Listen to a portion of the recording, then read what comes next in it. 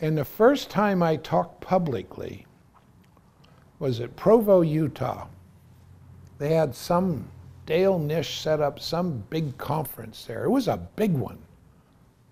And everybody was there. So I'm giving my slideshow, and I found that I liked it. You know, I'd read something one time where you just kind of look out, you pick somebody in the audience to talk to, or if you can see them, but it was dark. But I picked an imaginary person, I started talking, I liked it.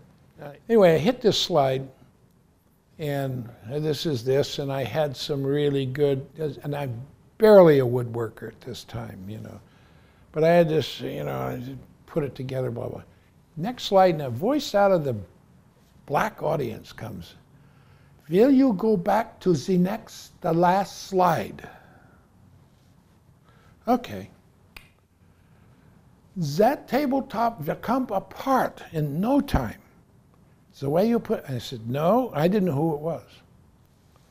No, I used some 3M super duper excellent epoxy, and it wasn't that wide a tabletop. It was a little nightstand, you know. It was probably about 14, 15 inches wide.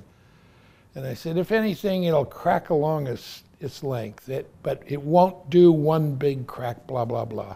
Because I know wood expands and contracts. I do it differently now, but, well, it was Tay Fred, okay? So, you know, that was it. So bong went.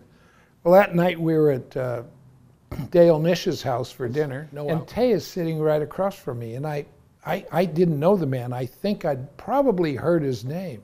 So we start talking, and I said, oh, you're the guy that asked blah, blah, blah. And we're arguing. I'm telling him, no, it's not going to come apart. One thing I know is the table resides up in the Oakland hills here, and we have no humidity swings.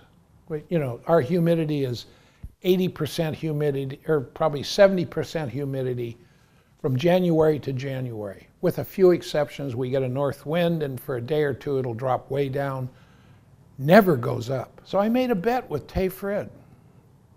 Bottle of vodka. He said, in 1 year that will have a crack in it. I said, no, bottle of vodka. Shook hands. Got his card. He wrote on it and signed it. Kept the card. A year and a half later, Wendell's out visiting. And we're bullshitting. Oh, let's. So we get in the car, I phone Sharon. Hey, can we come up and look at a table? Yeah, sure. Yeah. So Wendell inspects it totally. Oh, no cracks. I mean, it's still in perfect condition. Writes a little note, Tay, this table is in perfect condition. And I shouldn't have sent back the card, but I sent back the card with his bet on it, sent it back to him. Geez, a couple of weeks later, I get a box in the post office. It's a bottle of really good vodka from Tay. And I told Dunnigan that story, and he says, Jesus, you're lucky, because he never paid off bets. Must have been your size or something. Wendell was also a speaker there, and I'd never met Wendell.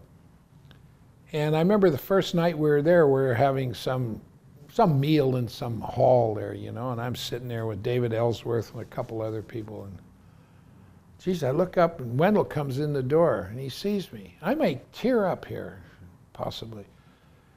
And he makes a beeline for me. And he walks up to the table, he says, Garry Bennett? I says, yeah, I stood up. He says, it's time we met. We've been in each other's pocket ever since.